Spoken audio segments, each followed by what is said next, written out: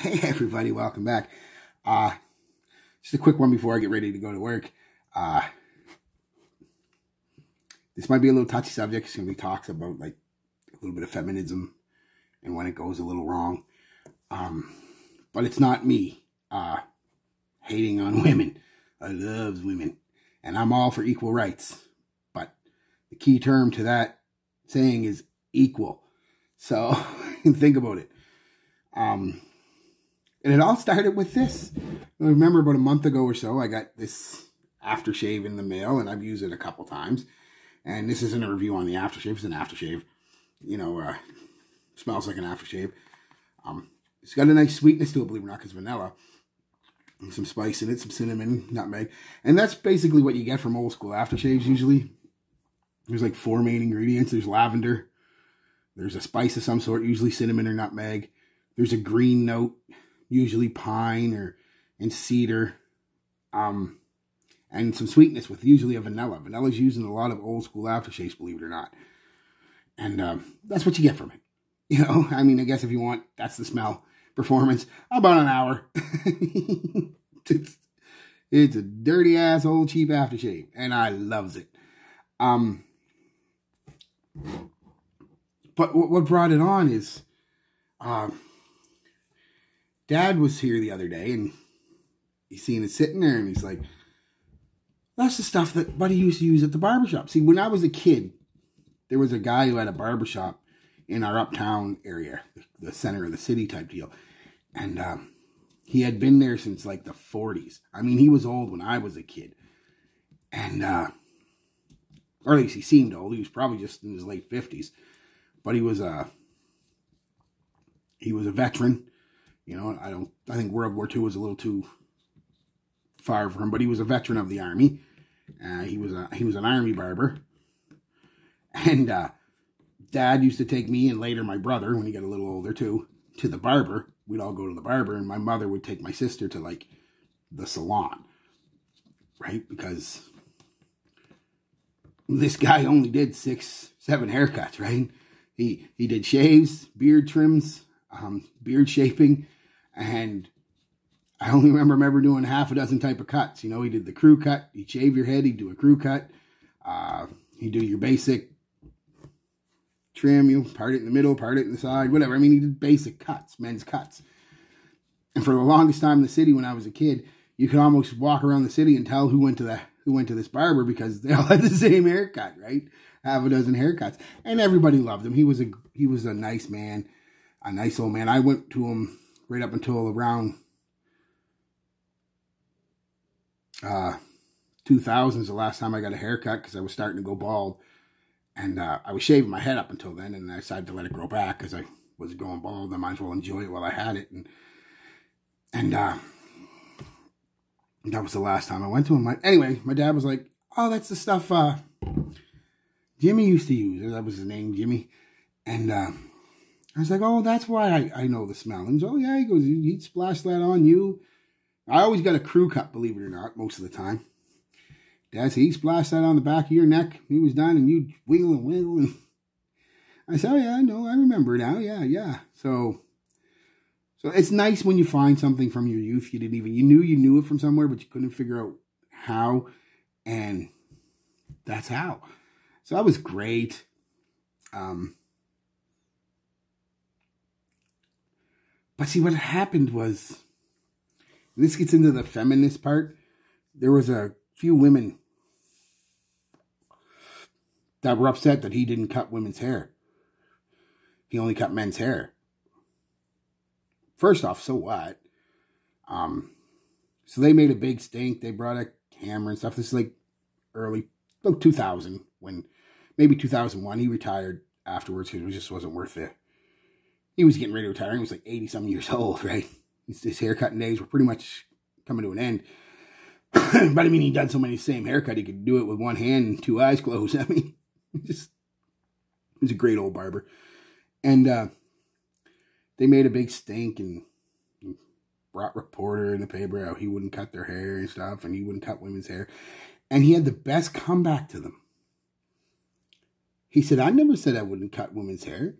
He says, I only know how to do these cuts. You want to come in and get a crew cut? I'll give you a crew cut. Because he didn't do any coloring, perms, layering, anything like that. It was literally a few cuts. And he was like, I never said I wouldn't do women's hair. You guys all just assumed I didn't. I was like, that's great. You want a crew cut? I'll give you a crew cut right now. But they still meant, oh, you know, women don't want crew cuts and blah, blah, blah, we want this. And he's like, I don't do that. What's wrong with that? Anyway, they made us think about it, so that was a good comeback. And they still made us think about it for weeks. They were, yeah, it's just ridiculous.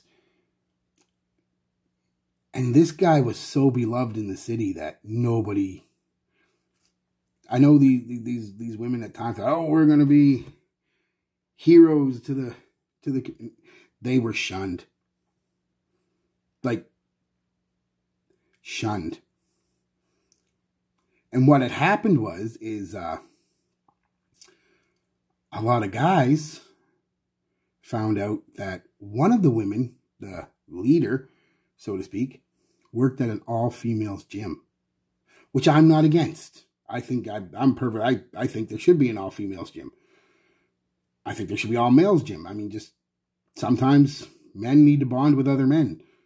It's natural, and sometimes women need to bond with other women, and women need a place to feel safe, because I know going to the gym for a lot of women is a rough thing, because they always feel like, and chances are there's somebody watching them.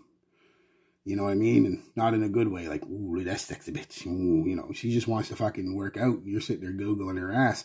That ain't cool, guys. Don't do that. So I'm all for it. Great. So what a bunch of guys did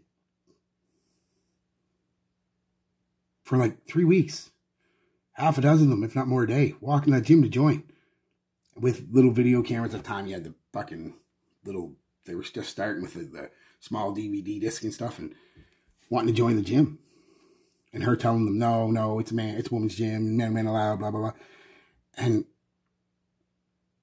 anyway, hypocritical, very hypocritical. Again, I've got no problem with, it was just a great story that I remembered afterwards, that, you know, and that gym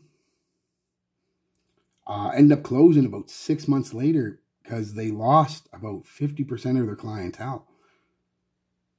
Simply because, I don't know, these women wanted to be, like I said, heroes in the community and women's rights and everything, which, I'm cool with.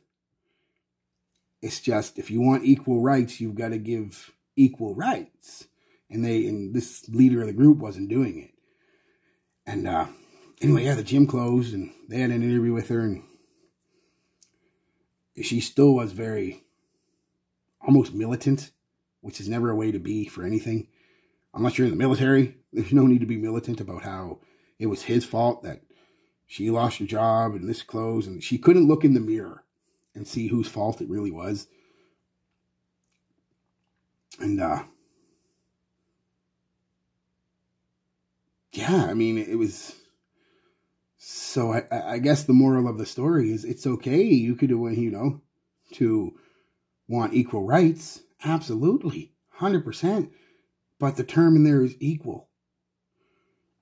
If you want women to have a place where only women can go, then men should have a place where only men can go. You know, there used to be a men's club uptown too. Uptown's a very old type area, and it used to be all men. And I think it was just recently, the last 10 years, they started letting women go into the club. And again, they ended up closing like 2 years later. They lost all their male clientele because it was a place where men went to talk about men stuff and, you know, watch sports, whatever, you know, talk about ladies. I mean, a lot of men felt they couldn't do that there because of that. And they ended up closing 2 or 3 years later. So, like I said, the moral of the story is just let people have some fun, guys. Let people go to a place where they feel wanted and safe, man or woman, transgender, gay, bi, whatever. Just let people have fucking a place, guys. Seriously, there's no need of any. I mean, why as a man would I want to go to a women's gym? I don't. I want to, I'm going to be super out of place there. But why as a woman would you want to go to a men's club? I don't get that. You stick out like a sore thumb. And there's plenty of places where men, women, again, bisexual, gay, transgender, you can all intermingle. There's plenty of places. Normal everyday nightclubs and bars and pubs and the boardwalk in here and things. You don't just let people have a place, guys. Again, man, woman, transgender, whatever. I don't care if they want to have their own little place where they can get together and,